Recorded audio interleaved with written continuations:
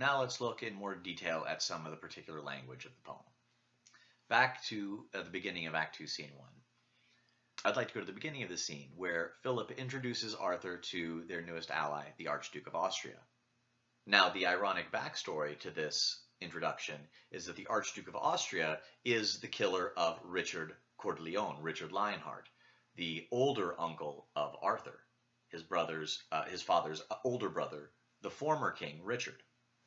That's not the case historically. It was the Count of Limoges who killed Richard, but Shakespeare has combined the two historical figures into one character for the purposes of his narrative. So the scene begins with a very strange alliance, an alliance between a child and the man who killed that child's uncle. Let's look at King Philip's words. Arthur, that great forerunner of thy blood, Richard, that robbed the lion of his heart and fought the holy wars in Palestine, by this brave duke came early to his grave. And for amends to his posterity, at our importance hither is he come, to spread his colors, boy, in thy behalf, and to rebuke the usurpation of thy unnatural uncle, English John. Embrace him, love him, give him welcome hither. Notice that Philip contrasts, on the one hand, the great forerunner Richard with the unnatural English John. So we have one uncle to whom Arthur is connected by his blood, and the other uncle who proves unnatural, who is usurping him. So this division in the family that Philip accentuates, or that Philip expresses. And Philip describes the Archduke of Austria's intentions as to make amends, to mend, to fix. So there's the irony that the person who cut Arthur off literally from his uncle is now amending that link to the forerunner by making Arthur king, by upholding his right to the kingship from Richard to Geoffrey, then to Arthur. Austria, who had cut that link, cut that line, is now repairing it, amending it. So in a sense, also, Richard becomes a kind of surrogate father to Arthur, because he is the one whose blood is giving Arthur his legitimacy as the rightful king in their eyes. So he becomes a sort of surrogate father, a replacement father, with Austria as the link between them. Arthur's words express this when he says, God shall forgive you Coeur de Lion's death, the rather that you give his offspring life, shadowing their right under your wings of war. Arthur here speaks on behalf both of all the offspring of Richard, all the family that Austria gives a life to in his support, but also about himself as the offspring of Richard's blood, descended from him. And by giving Arthur life, Austria himself becomes a kind of surrogate father. He continues to Austria, I give you welcome with a powerless hand, but with a heart full of unstained love. Welcome before the gates of Angiers, Duke. Notice how Arthur expresses his political weakness in the image of the powerless hand. That's one of many references to hands and other body parts that are throughout this play that connect the political to the bodily, to the personal, connect the individual to the larger structures of political authority and power. Keep track of those images and look at how bodily imagery is deployed in the play. This is pledged to Arthur. Upon thy cheek lay I this zealous kiss, as seal to this indenture of my love, that to my home I will no more return, till Angiers and the right thou hast in France, together with that pale, that white-faced shore, whose foot spurns back the ocean's roaring tides, and coops from other lands her islanders, even till that England, hedged in with the main, that water-walled bulwark, still secure and confident from foreign purposes, even till that utmost corner of the west salute thee for her king. Till then, fair boy, will I not think of home, but follow arms. To return to the question that I began with, what makes a nation? Here Austria gives us one definition, one idea, one image of a nation by describing it through its landscape.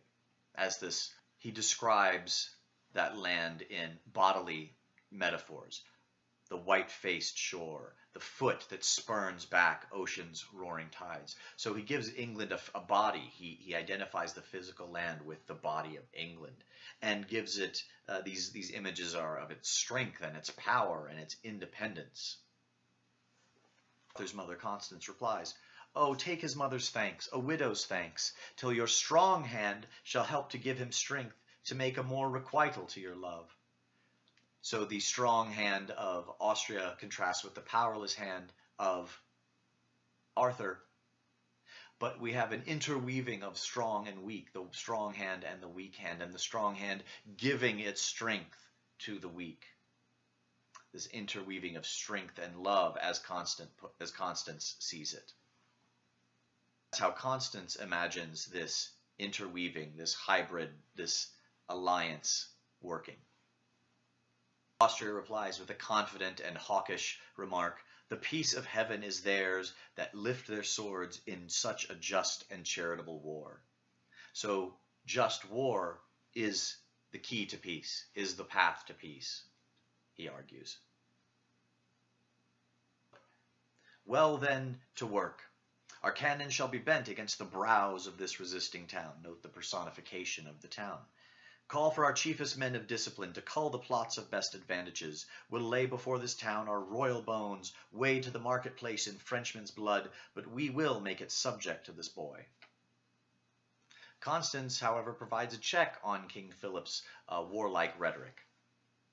She advises, "Stay for an answer to your embassy, lest unadvised you stain your swords with blood.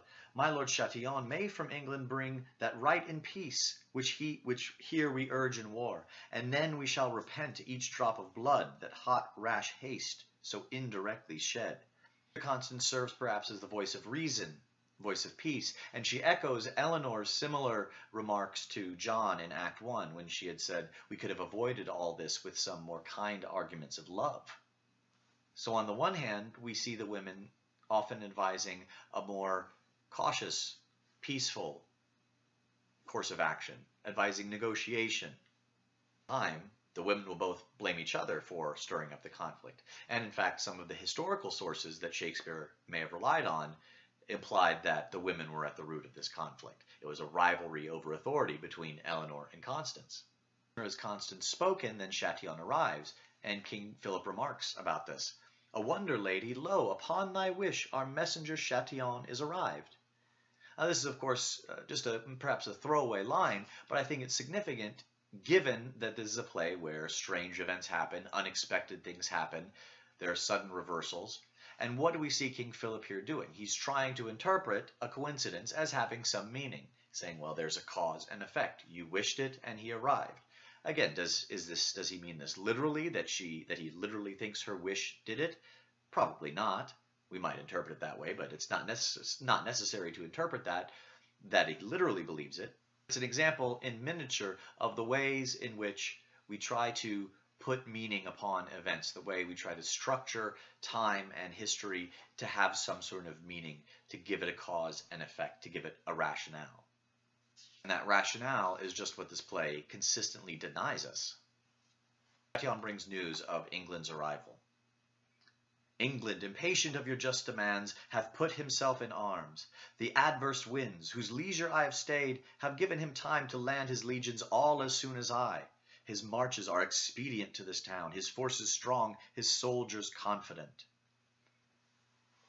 Chatillon explains his delay in England's speed by blaming it on adverse winds, blaming it on the weather. No doubt this would have reminded Shakespeare's audience of the recent affair of the Spanish Armada, when an attempted invasion fleet from Spain was destroyed largely by storms, by adverse storms, interpreted by many as a sign of God's blessing upon Protestant England. So there's perhaps a suggestion, is this God blessing England by giving John the speed to arrive so quickly on France's shores? And notice the repeated words that stress how fast this is. He's impatient. He's as soon as I. His marches are expedient. So all these words stressing John's sudden and unexpected speed. Chatillon then describes Eleanor He says, "With him along is come the Mother Queen, and Ate stirring him to blood and strife." Recall what I just said, how, in fact, Eleanor had been advising him to be more peaceful, that he could have negotiated and gotten out of this conflict, but now she's being blamed as the cause of John's violence and his military approach. Chatillon describes the soldiers as all the unsettled humors of the land, rash, inconsiderate, fiery voluntaries with ladies' faces and fierce dragon spleens. So these soldiers, first, humors were thought to be the fluids that made up one's body. There were 4 different fluids that gave life and determined one's health and physiology and temperament. And so, again, we see the land being personified, the people as the blood and the phlegm and all the other fluids, the bile that make up the body of England. Body of England that is a hybrid, that is always in flux, that is a transforming fluid body of intermixing forces. The soldiers themselves are a sort of hybrid. They have ladies' faces, that is, they're young, but they have fiery dragon spleens. Inside they have this fire and power and strength.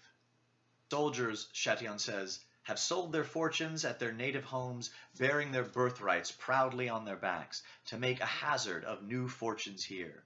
They're gambling. They're putting their fortunes at risk, their fortunes on the line. They're seeking their fortune, their destiny. They're putting themselves at the mercy of the passage of history and hoping that events have a meaning, have a plan, have a path for them. Philip, of course, is surprised by their arrival. How much unlooked for is this expedition? So Philip has been surprised by the turn of events, just as we have repeatedly been and will be repeatedly surprised by the turn of events in the story, just as the other characters will be surprised by the turn of events in the story. Something has happened. He doesn't understand it. It doesn't make sense to him. It's unlooked for. It's unwanted, but it's happened. John arrives and grandly proclaims himself, "Peace be to France, if France in peace permit our just and lineal entrance to our own." John emphasizes the justness of his claim and its reliance on his inheritance, his heritage, his lineage. If not, bleed France, and peace ascend to heaven, whiles we, God's wrathful agent, do correct their proud contempt that beats his peace to heaven. So once again, the paradox of peace through war. Notice also that John continues the personification of the land, personification of the nation. France will bleed. Philip responds, "Peace be to England, if that war return from France to England, there to live in peace. England we love, and for that England's sake, with burden of our armor here we sweat. This toil of ours should be a work of thine, but thou from loving England art so far that thou hast underwrought his lawful king, cut off the sequence of posterity, outfaced infant state, and done a rape upon the maiden virtue of the crown." Philip here frames his presence, his military presence against John's armies as service of England, even though they will be fighting against English soldiers. And instead says that John is the one who is attacking or undermining England by his usurpation of the lawful king's crown, the lawful king's authority. So it raises a question: what does it mean to be loyal to a nation? Is it to be loyal to the leader? Is it to be loyal to the king? And we have the odd paradox of serving England by fighting against its armies in order to put the rightful king, who is not even in England, on the throne. Notice also how Philip characterizes John's usurpation as a form of sexual violence, as a rape.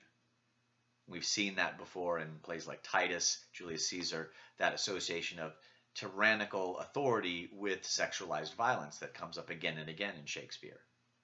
Philip then turns our attention to Arthur himself and to the physical body of Arthur that bears in its form, in its appearance, the signs of its legitimacy. "Look here upon thy brother Geoffrey's face. These eyes, these brows, were molded out of his.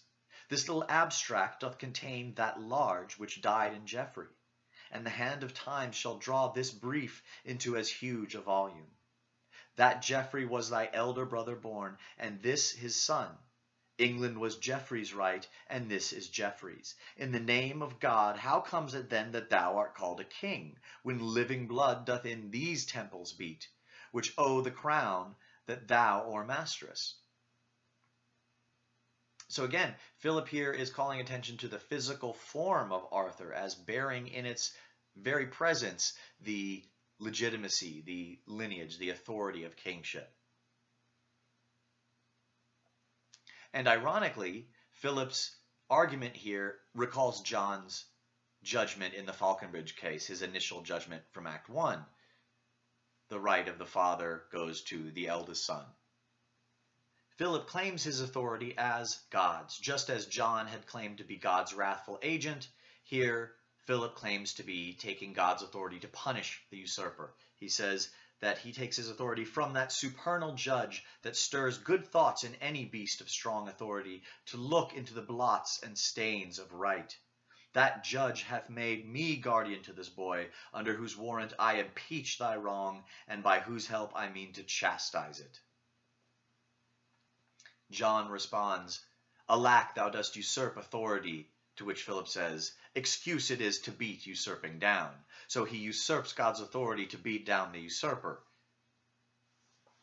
This conflict seems to be as much about where authority derives and how we talk about authority as who is the legitimate authority.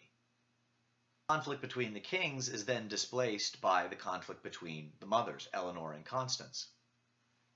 Eleanor calls Arthur a bastard, and in doing so impugns Constance's honor, her chastity. This is ironic, again, because in Act 1, bastardy had been, in John's view, no bar to inheritance. But here, by bringing it up, Eleanor is attempting to cast aspersions to undermine Arthur's claim. Constance denies the accusation and says that her son is liker in feature to his father Geoffrey than thou and John in manners, being as like as rain to water or devil to his dam. So in other words, Geoffrey and Arthur are more alike than even John and Eleanor, and John and Eleanor are as alike as the devil and his dam, the devil and his mother.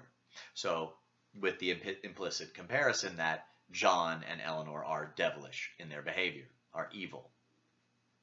And this emphasizes Arthur's likeness to his father, since Constance is essentially saying John and Eleanor are identical, Arthur and Geoffrey are even more alike than you two, and you two are identical. So this sort of transcendent, Arthur is Geoffrey reborn in a sense.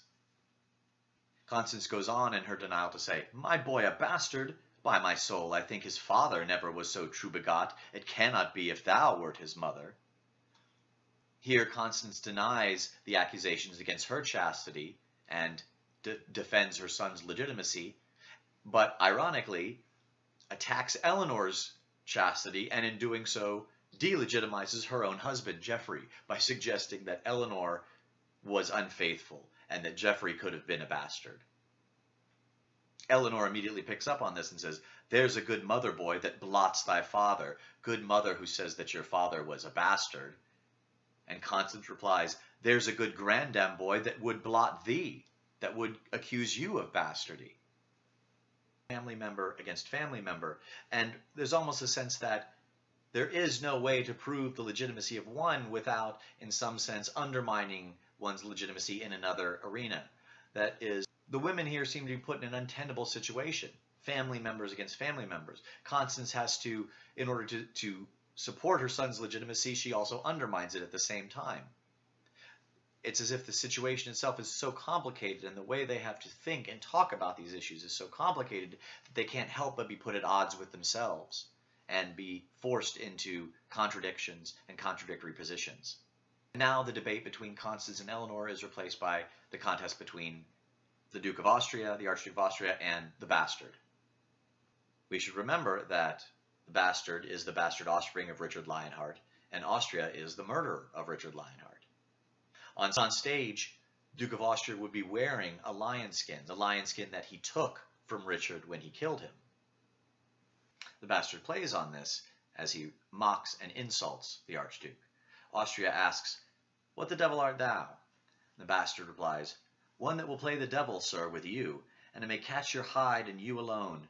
You are the hare of whom the proverb goes, whose valor plucks dead lions by the beard. I'll smoke your skin coat, and I catch you right. Sirrah, look to it. In faith I will, in faith. In contrast to Arthur, who has allied with Richard's murderer, the bastard here is challenging Austria, challenging his father's murderer, taking on the role as son, and saying he will take back his father's skin and take the skin from Austria, make him his trophy.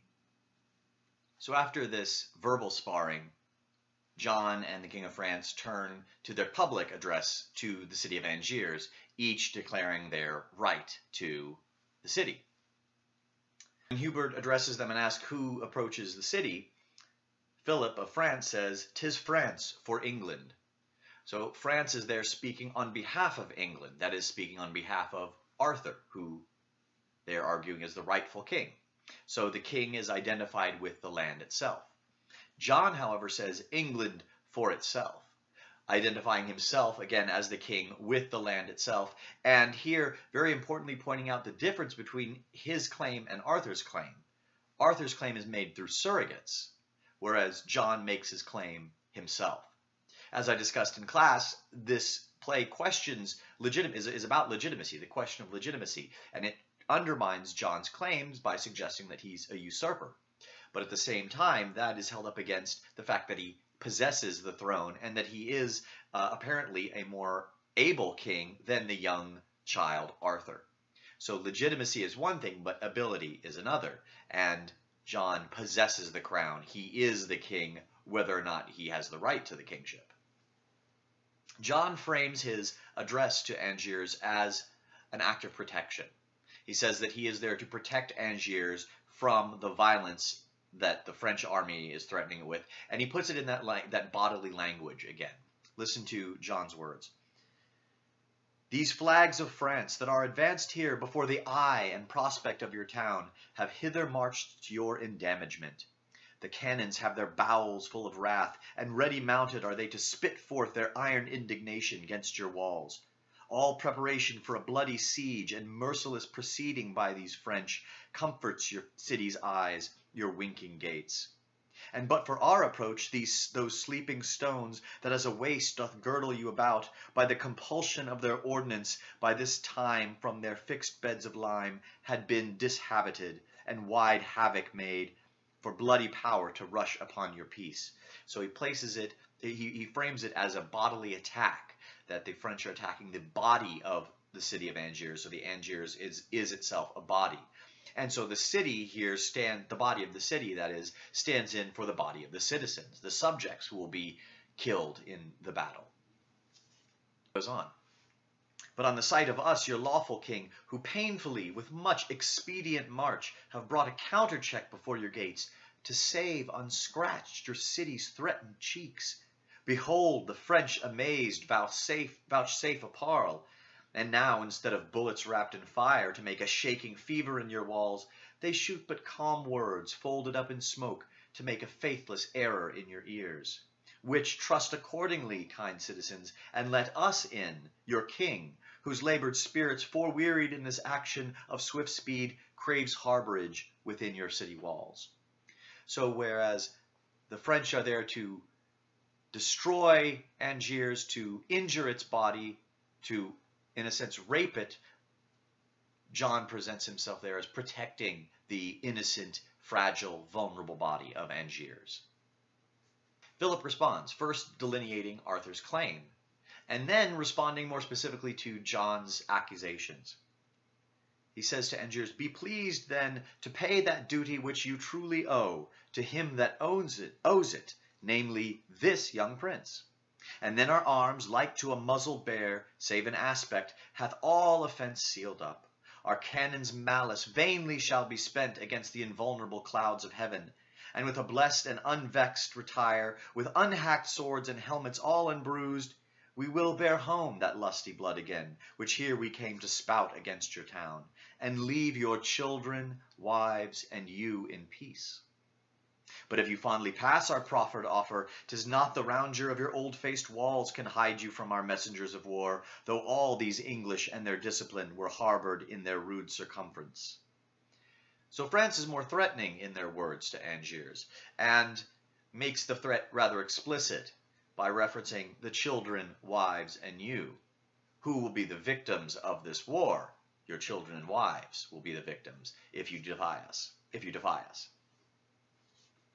When Hubert then responds that they await to see who will prove the king, which one of them will prove to be the victor, there is a little debate on what it takes to show, what proves one's kingship, what shows kingship.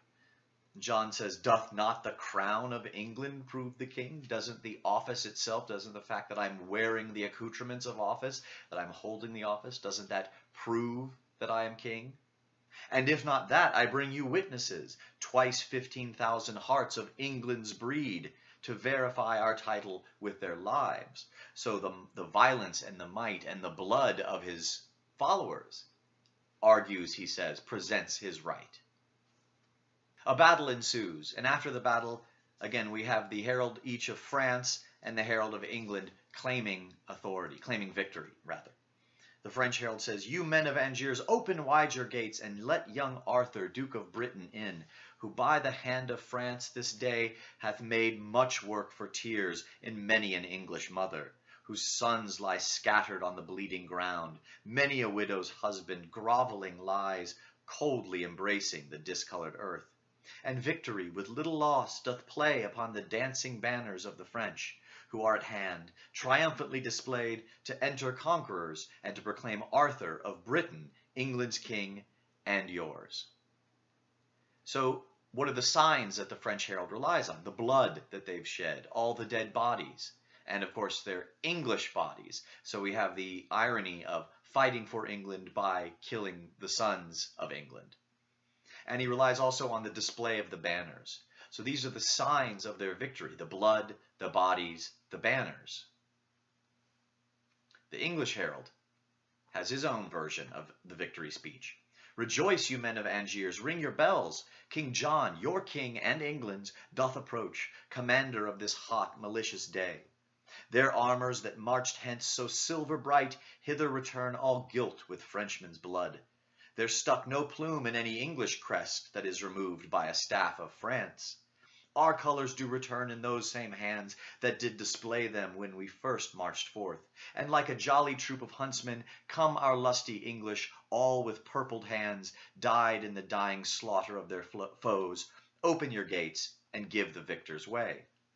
So they also rely on the signs of blood and bodies and banners that display their victory.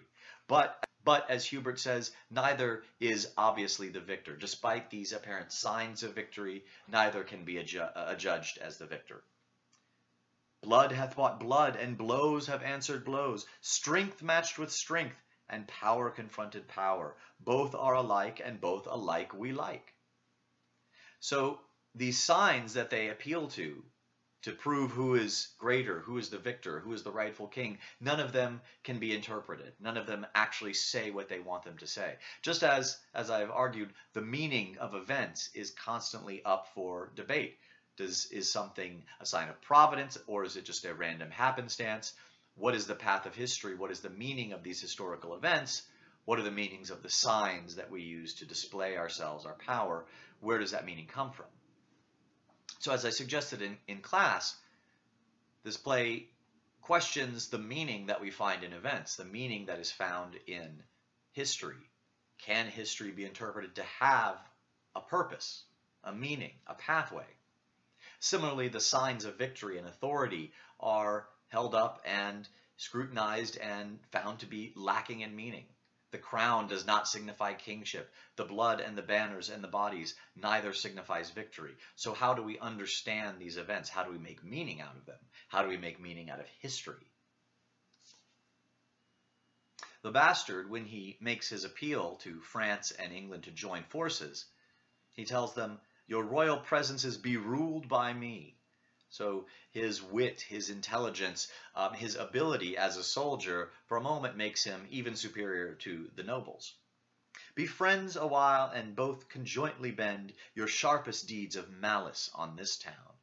By east and west let France and England mount their battering cannon, charge to the mouths, till their soul-fearing clamors have brawled down the flinty ribs of this contemptuous city.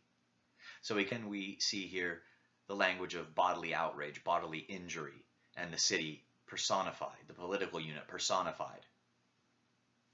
The bastard says that if they do this, then in a moment fortune shall cull forth out of one side her happy minion, to whom in favor she shall give the day. That is, after they have done battle on the city, and when they turn to do battle with themselves, with each other, fortune will determine a victor. Fortune will determine who deserves to win. So once more we have fortune rearing her head. Fortune, chance, fate, destiny. The mysterious process by which history unfolds. The mysterious process by which history unfolds and events occur. There's a humorous moment as they plan their attack, their joint attack on the city. John says that he will shoot from the west, Austria from the north, and France from the south. And the bastard wittily replies, "Oh, prudent discipline, from north to south, Austria and France shoot in each other's mouths."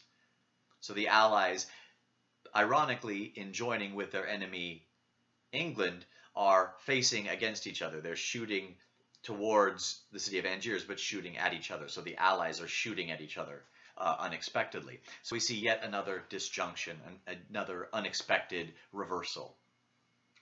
Of course, before the battle can begin, Hubert suggests the marriage, the alliance between France and England, that Louis the Dauphin should marry Blanche, John's niece.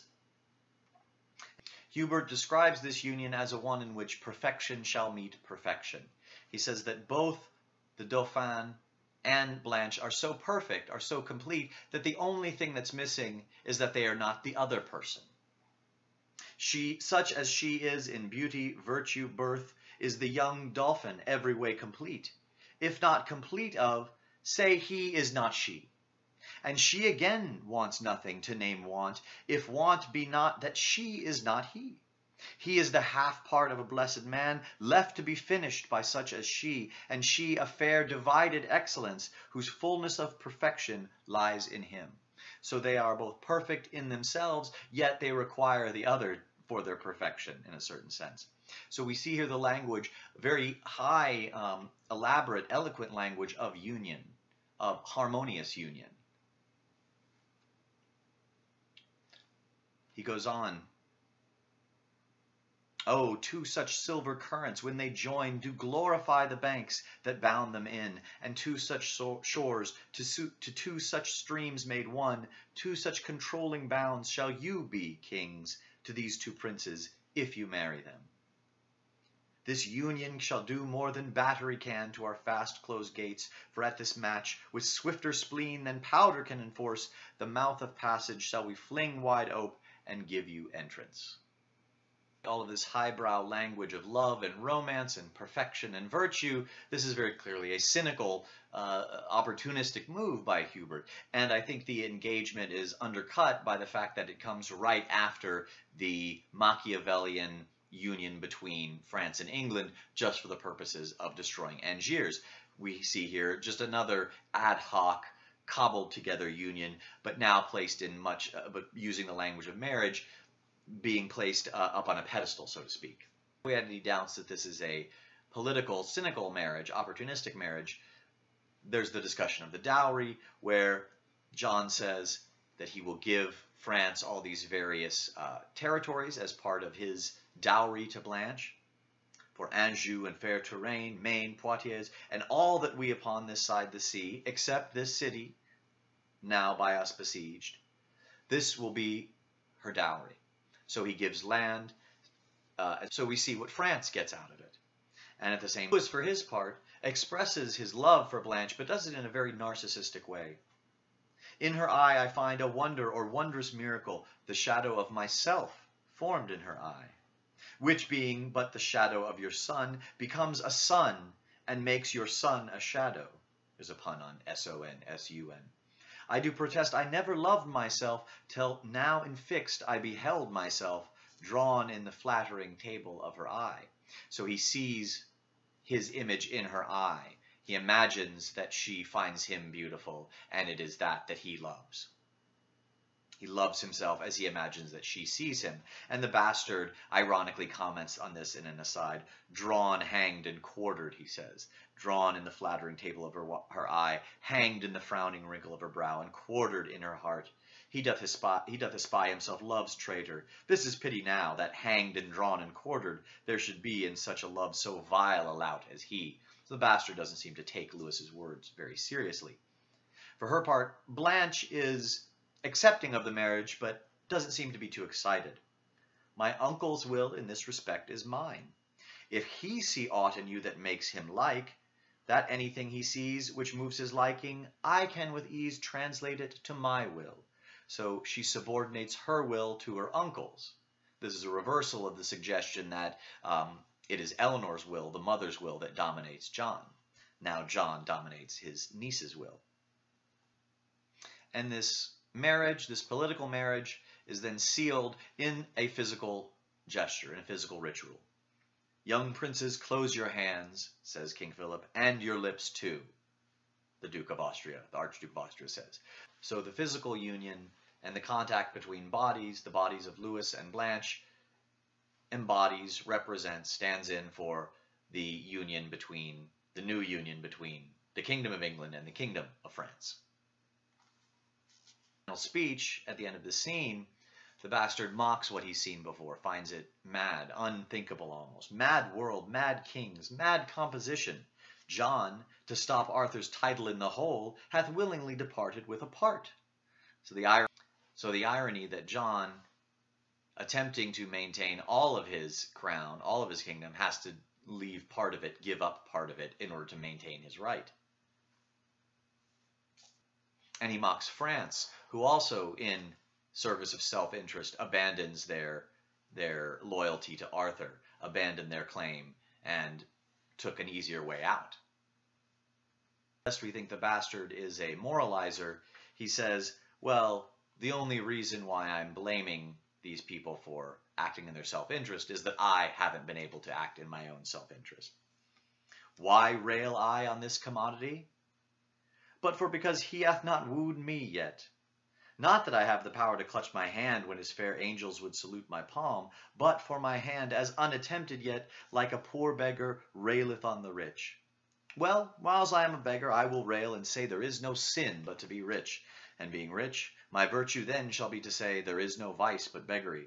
Since kings break faith upon commodity, gain, be my lord, for I will worship thee. So it's something of a refreshing admission on the bastard's part. Yes, he criticizes the others for their self-interest, but he admits that he's just as self-interested as they are. And that's one of the things that makes his character so fascinating and enjoyable. He's able to see and comment on things that the other characters aren't, but he also has this, again, honesty, earthiness, liveliness. The second scene of Act 2 is a much shorter scene, and it serves, I think, as a counterpart to this. In the first scene, we saw, again, these attempts to cobble together different alliances, the rapid reversals, joining together, disjoining, etc. Now we see in the second scene the effects of those betrayals and alliances on Constance. And so what we see in this scene, I think, is how the theme of disjunction that I've been talking about as constantly recurring through this play, now that is extended into the individual life, into the individual mind. Constance, upon being told that France has allied with England and essentially abandoned Arthur's claim, is rather distraught. Gone to be married, gone to swear a peace, false blood to false blood joined. Gone to be friends, shall Louis have Blanche, and Blanche those provinces? It is not so, thou hast misspoke, misheard. Be well advised, tell o'er thy tale again. So she's repeating, she's shocked at these strange alliances, and she characterizes as false blood joined to false blood. So she sees in this union something corrupt, something infected. As her speech goes on, we see that her language itself becomes disordered and filled with contradictions. It cannot be, thou dost but say 'tis so. So it cannot be versus you are saying it so. I trust I may not trust thee, for thy word is but the vain breath of a common man. Believe me, I do not believe thee, man. I have a king's oath to the contrary. So she trusts that she may not trust. She tells him to believe that she does not believe him. She contrasts the vain breath of a common man to the oath of a king. And then we see her start to break down even more. Thou shalt be punished for thus frighting me, for I am sick and capable of fears, oppressed with wrongs, and therefore full of fears, a widow, husbandless, subject to fears, a woman naturally born to fears. So that repetition of fears 4 times suggests her obsessiveness, suggests her growing hysteria as she's been abandoned by her former allies. And she says, and though thou now confess thou didst but jest, with my vexed spirits I cannot take a truce, but they will quake and tremble all this day. So even if you told me you were just joking, I'm so upset that I couldn't get myself to calm down. I couldn't make my spirits calm down. I couldn't call a truce with them. So she is at war within herself. So while England and France have united, she has split internally. She has been torn apart and finds herself at war with herself. Constance then asks a series of questions, and here we see her trying to find meaning, trying to interpret these signs. Again, as I've said, this play is an attempt to understand, to try to find meaning in historical events. Here Constance tries to find meaning in the gestures of the messenger. What dost thou mean by shaking of thy head? Why dost thou look so sadly on my son? What means that hand upon that breast of thine? Why holds thine eye that lamentable ream, like a proud river peering over his bounds? Be these sad signs confirmers of thy words? Then speak again, not all thy former tale, but this one word, whether thy tale be true. So when he responds that yes, the tale is true, Constance says, oh, if thou teach me to believe this sorrow, teach thou this sorrow how to make me die. And let belief in life encounter so, as doth the fury of 2 desperate men, which in the very meeting fall and die. So the image of her at war with her spirits, her vexed spirits, that self-division, she wants to take that even further and die from this. The news is so horrible that she can, if it's true, if she has to believe it, she would rather be dead. Arthur tries to comfort her, saying, I do beseech you, madam, be content. And Constance replies, if thou that bidst me be content wert grim, ugly, and slanderous to thy mother's womb, full of unpleasing blots and sightless stains, lame, foolish, crooked, swart, prodigious, patched with foul moles and eye-offending marks, I would not care. I then would be content, for then I should not love thee. No, nor thou become thy great birth, nor deserve a crown. But thou art fair, and at thy birth, dear boy, nature and fortune join to make thee great. Of nature's gifts thou mayest with lilies boast, and with the half-blown rose. So this might seem cruel at first. She says, if you were ugly, if you were a deformed child, then I would be content. I wouldn't love you, and I wouldn't be so upset about this. But you're beautiful, so I do love you. And that sounds very superficial and shallow and cruel. But this isn't about the beauty so much of Arthur, but about what she reads the beauty as meaning, how she interprets the sign of his beauty. He is fair. He has the gifts of nature. He has the blood of Geoffrey and Richard in him. He should be the king. To all appearances, that's the form that he bears. He bears the signs of kingship in his body. And his mother says, if you didn't have those signs of kingship, if you were ugly and foul, if you looked evil, if you looked base and deformed, then this wouldn't be so terrible. This wouldn't be so awful. So again, she's trying to find meaning. She's trying to understand the world around her and finding that it does not conform. The signs and the reality do not conform to the understanding that she had. The theme of fortune comes back in her speech. But fortune, oh, she is corrupted, changed, and won from thee. She adulterates hourly with thine uncle John, and with her golden hand hath plucked on France to tread down fair respect of sovereignty, and made his majesty the bawd to theirs. So his fairness is contrasted with the corruption or foulness of fortune. And fortune here is figured as a sexually impure, sexually promiscuous woman. So it continues the theme of female unchastity that we've seen raised earlier and the accusations of bastardy, and the association of promiscuity, unchastity with usurpation, with political corruption. And by depicting Fortune as a strumpet, as a promiscuous woman, Constance is again attempting to understand what has happened to her, how these events have led to her son losing his claim to the throne. If it was his fate, if it was his fortune, if he was born to be king, then the only way he could lose his right, lose his claim, is if Fortune was unfaithful, is if Fortune made him a bastard, is if Fortune cheated on him. So we get, again, this attempt to understand events, attempt to understand history, to understand the passage of time, and to make some sort of meaning out of it, to explain why things happen. But as we'll see, events constantly spiral out of control, out of the understanding of the individual watchers. Constance closes this scene out with an act of defiance. She's called to the kings. The messengers called her to the kings, but she refuses. I will not go with thee. I will instruct my sorrows to be proud, for grief is proud, and it make his owner stoop. To me and to the state of my great grief let kings assemble. For my grief so great that no supporter but the huge firm earth can hold it up. Here I and sorrow sit. Here is my throne. Bid kings come bow to it.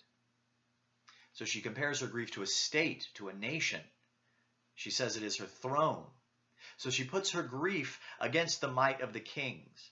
Her sorrow stands as a challenge to the legitimacy of the king and their political, Machiavellian, cynical union. So Constance here sets up a symbolic, emotional challenge to the legitimacy of the other kings, setting up her emotion versus their law, versus their right, their power. And it is only symbolic. It's not something that has any political efficacy, but I think it stands as a powerful moment nonetheless, a reminder of the real consequences of these machinations and alliances and betrayals and so forth. So to review, we've looked at Act 2 and, in some way, the whole of King John as a play about discontinuity, a play about division and the attempt to overcome those divisions through various alliances, through attempts to cobble together different ad hoc collaborations of disparate forces, disparate personalities, disparate ambitions. And the attempt to make something whole, something that has meaning, something that is real, a real nation, a real country. And at the same time, we see the characters struggling to find meaning in the events that they are caught up in, and the gestures and the signs around them. Yet all the signs, all the events tend to escape their apprehension.